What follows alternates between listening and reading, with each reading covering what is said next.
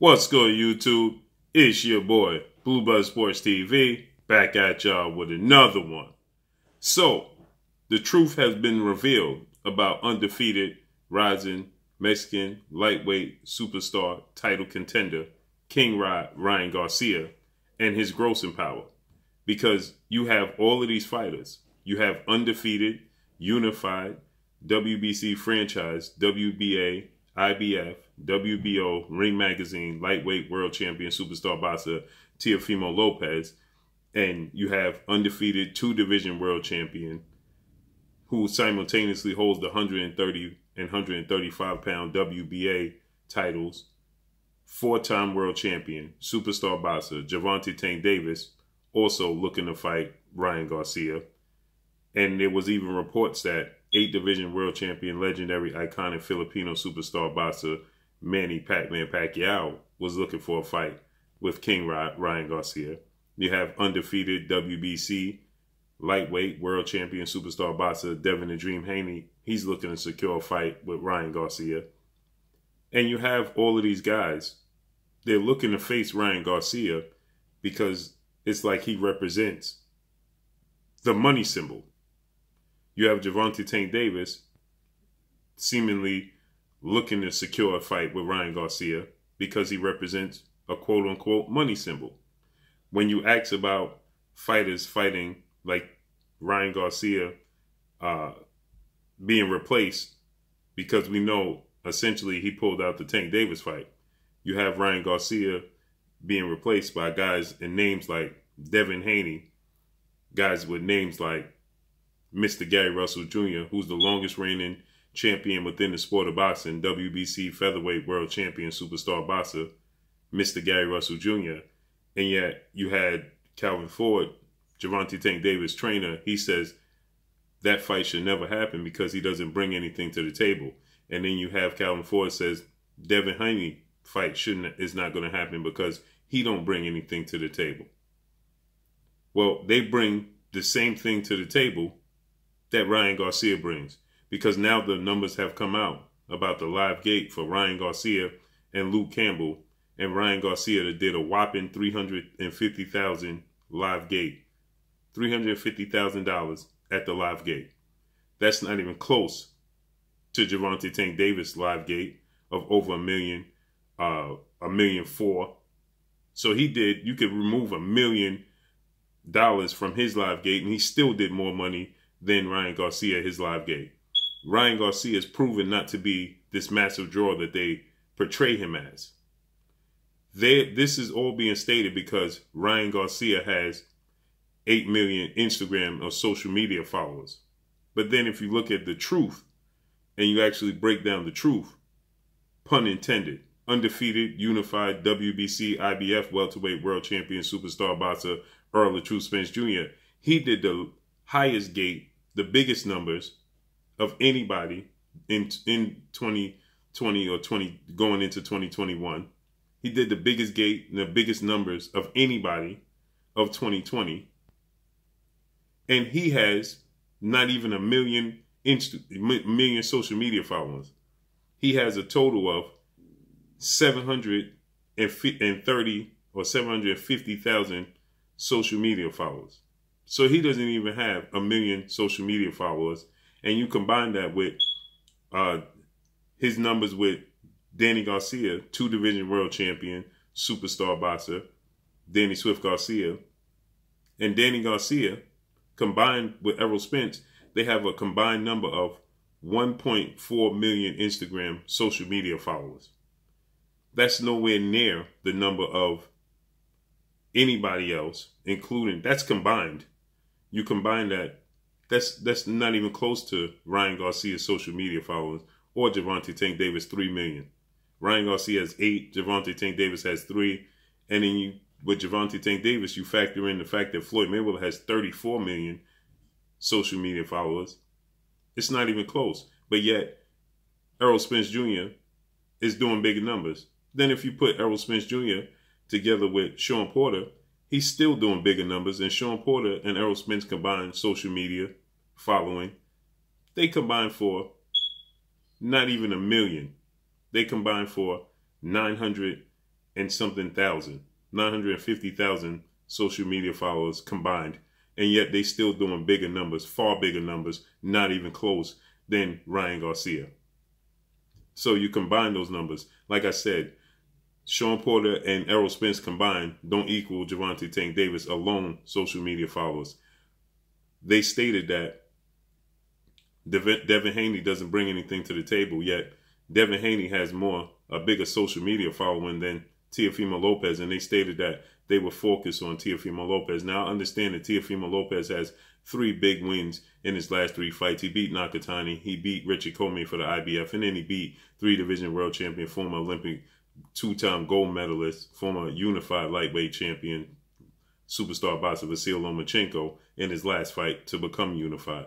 So I understand focusing on Teofimo Lopez and what he brings to the table, but he doesn't have a bigger social media following than Devin Haney. So the reason that you had Floyd Mayweather and Leonard Ellerbe saying they wanted to secure a fight with Ryan Garcia is because he has a huge following. Well, it's not translating to the sport of boxing. Yes, he has a huge social media following, a lot of casuals, but that's not translating into the sport of boxing because people didn't show up to support him. So during the pandemic, you can't use the pandemic as a excuse for why people haven't shown up to support him, because these numbers coming from Errol Spence, Gervonta Tank Davis, and Canelo Alvarez is during the same time the pandemic as he has, in the same state that all of these fights took place in Texas. And Gervonta Tank Davis, Leo Santa Cruz took place in San Antonio, Texas, just like Luke Campbell and Ryan Garcia. So this just goes to show $350,000 live gate is nothing compared to his peers. So I can't understand why everybody's trying to secure a fight with Ryan Garcia, because his fan base doesn't translate into the actual sport of boxing as they lead you to believe. Ryan Garcia has proved nothing in the sport of boxing. Ryan Garcia has had one big fight in his career. That was his last fight against Luke Campbell, who Luke Campbell was an Olympic gold medalist. Luke Campbell is a British superstar boxer who's a title contender. He never won the title, but he's fought for world titles. But he has a whole country in the UK behind him, and these are still the numbers that came out. And then we have Leonard Ellerbe, Mayweather Promotions CEO. He's letting it be known, well, the numbers don't lie, and he's saying, well, you know, Gervonta Tank Davis is the bigger draw. So then why y'all looking to secure a fight with Ryan Garcia? Why was this even in question if y'all only looking to make the biggest fights? Because if that's the case, then Gervonta Tank Davis could fight Devin Haney, and that could be a huge fight. Gervonta Tank Davis could fight a more established Gary Russell Jr., and that would be a bigger fight. There's plenty of fights out there that would equal what Gervonta Tank Davis brings to the table with Ryan Garcia, because, see, they lead you to believe that it's a massive fight. You even had Floyd Mayweather and Leonard Ellerbe state that Ryan Garcia versus Gervonta Tank Davis is a bigger fight than undefeated 3-division world champion, WBO welterweight world champion, superstar boxer Terrence Bud Crawford versus Errol Spence Jr. And I told you guys that wasn't true. Now you look at the proof is in the pudding. Ryan Garcia is not a big draw within the sport of boxing. He's a big draw outside of the sport. He has branded himself outside of the sport. He has a casual boxing fan following. He has young adults and teenagers following him. But that doesn't translate to the sport of boxing, his actual profession. That's a lot of what he does outside of the sport of boxing that he has a lot of following for. Not for what he actually does in the sport of boxing. You guys remember the Under Armour guy? We must protect this house. That guy from Under Armour. And everybody was familiar with him. Nobody knew he actually played in the NFL. His brand outside of the sport of football was bigger than him actually playing in the NFL. Nobody knew who he was in the NFL. Everybody knew him from the Under Armour commercials. We must protect this house. That's what everybody knew him for. Nobody remembered him for being in actual playing in the NFL. He actually played for the Dallas Cowboys at one point in time. And nobody knew who he was. And so this is what Ryan Garcia, he has branded himself outside of the sport of boxing, but inside of the sport of boxing, it does not translate, because the hardcore boxing fans within the sport of boxing, Ryan, don't understand why he's held in such high regard, because he hasn't proved anything. His first step up fight, he was floored in the second round. Now he got to stop his victory in the seventh round, but he hasn't proved anything within the sport of boxing, and he shows a lot of flaws in his game. And so those casual fans that are outside the sport of boxing that he supposedly attracts, that doesn't translate because they have no interest within the sport of boxing. Sport of boxing, especially in the United States, is the seventh biggest sport, if that. You have the NFL was the biggest sport. Then you have the NBA, National Basketball Association. That's the second biggest sport. Then you have the MLB, Major League Baseball. That's the third biggest sport. And some may argue that baseball is bigger than basketball. Then you have the National Hockey League. You have the four major sports. Then you have college football, college basketball. They're considered semi-pros because it's student athletes. And then you have, tennis, golf. The sport of football at best, the sport of boxing at best is at number 7, the biggest sport here. And so that doesn't translate. Not too many people are interested. If Ryan Garcia was a basketball player, it would translate. He's not. If he was a football player, it would translate. Baseball player would translate. But he's a boxer, and the sport of boxing has hardcore boxing fans, but they don't have too many casual boxing fans. And there's not too many stars within the sport of boxing that can capture the imagination of the casual boxing fans. You have very little. Maybe Oscar De La Hoya, who everybody have the comparisons to Ryan Garcia to Oscar De La Hoya.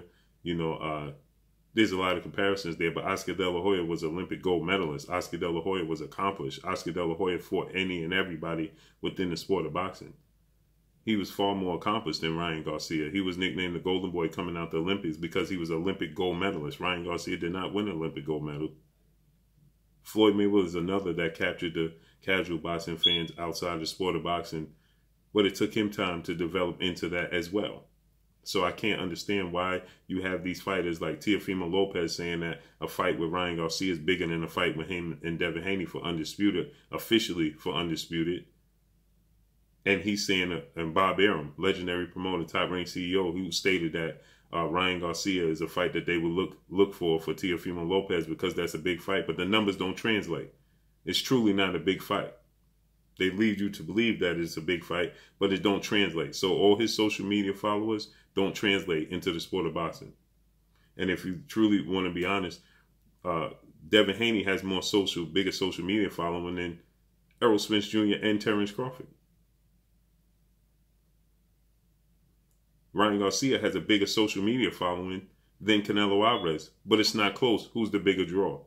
Canelo Alvarez, his numbers are somewhat translating because he has a huge social media following as well, but he still didn't surpass Errol Spence Jr., and Errol Spence Jr. doesn't come close to Canelo Alvarez's social media following. Canelo Alvarez has about 7 million social media followers.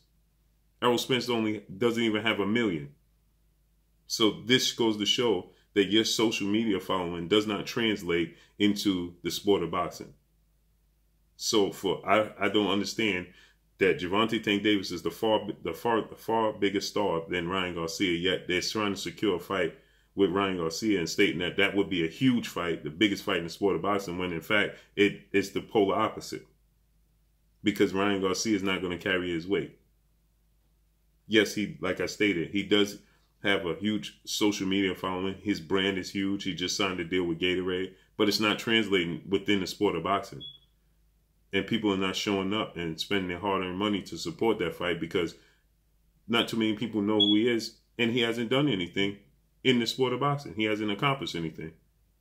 He's never fought for a world title, nor has he been the world champion.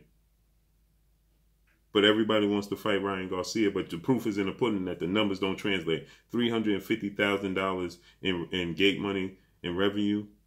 That means nobody showed up to support Ryan Garcia. And you have Errol Spence that did, he did almost $3 million at Live Gate. You have Canelo Alvarez.